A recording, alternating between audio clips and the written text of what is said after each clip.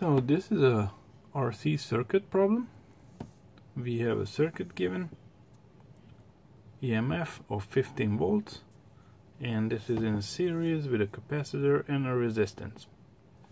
What else we know is that at time 1, which is this, the capacitor has a charge of this much, and at a very long time the capacitor has this much charge on it. And what they are asking us is to find the capacitance and the resistance in our circuit. I also put the description of the problem below the video in case you want to pause the video and write it down so you can follow it easier. Alright, let's get to it. So let's find the capacitance first, and for this one we're gonna use this formula and this formula, these two. We're gonna start out with this one.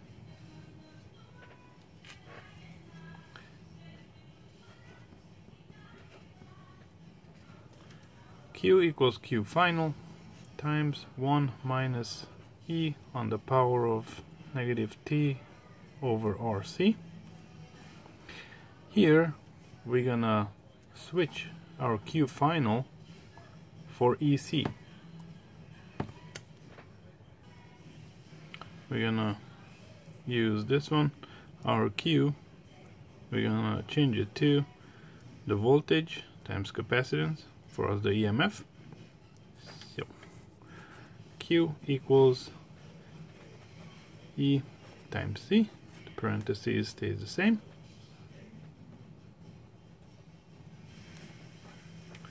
There you go. Now we're gonna work with this time, T2. At T2 we know that the time is infinite. So what we're gonna do is we're gonna plug in here infinite. If we do so, that's gonna simplify this formula quite well. So let's see this. If we plug this in here, this whole term is gonna go to 0.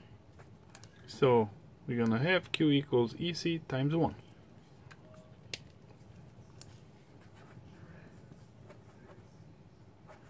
So QEC. From here we can solve for our capacitance. That's what we are looking for. C equals Q over our E. C equals our Q from T2, since that's the one we're working with, 1.70 times 10 to the negative 6 coulombs. And in the bottom, our EMF is given 15.0 volts.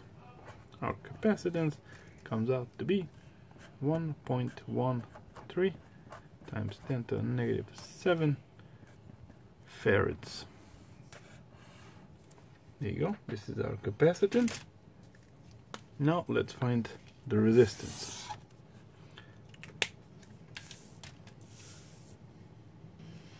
We're gonna use this formula again.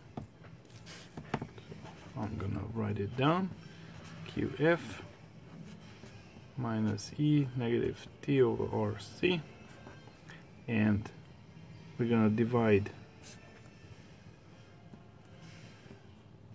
by the QF, so we'll take it on the other side. Q equals, Q over Q final equals whatever we have left in the parentheses, 1 minus E negative T over RC. Now we're gonna take the 1 on the other side and multiply the whole thing by negative 1.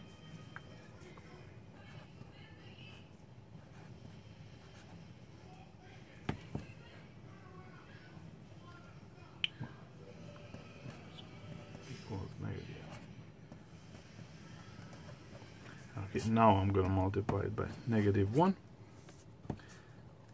So that's gonna be 1 minus Q over Q final equals E on the negative T or C. We're gonna take a natural logarithm of both sides. Ln of 1 minus Q over Q final equals Ln with the E. They cancel each other, so all we have left is just the exponent, negative T over RC. There you go. Now we're gonna divide the whole thing by negative T.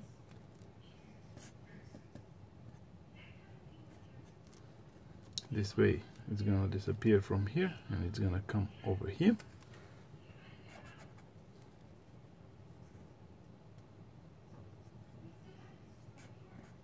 Ln 1 minus Q over Q final, the whole thing divided by negative T equals 1 over RC. Now we can get rid of the C by multiplying. It's gonna move up here. Let me write it over here. C Ln 1 minus Q over QF Q final over negative T will be equals 1 over R. There you go. And now simply we can solve for R. R equals this times this over this.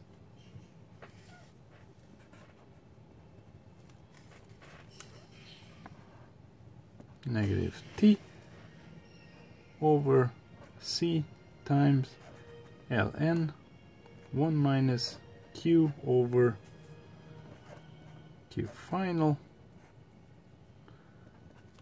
Now we plug everything in. For our T, we're gonna use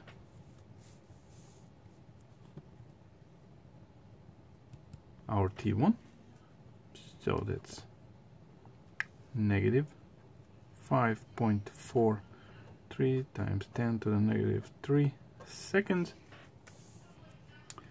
Our capacitance, we just found it, it's over here, 1.13 times 10 to the negative 7 farads times Ln of 1 minus our Q from Q1, we'll divide it by our Q from Q2. 1.58 times 10 to the negative 6 coulombs divided by 1.70 times 10 to the negative 6 coulombs. And if we calculate this out, we're gonna have our R equals to 18,100 ohms. And this is our answer. I almost ran out of space over there, but we made it. There you go.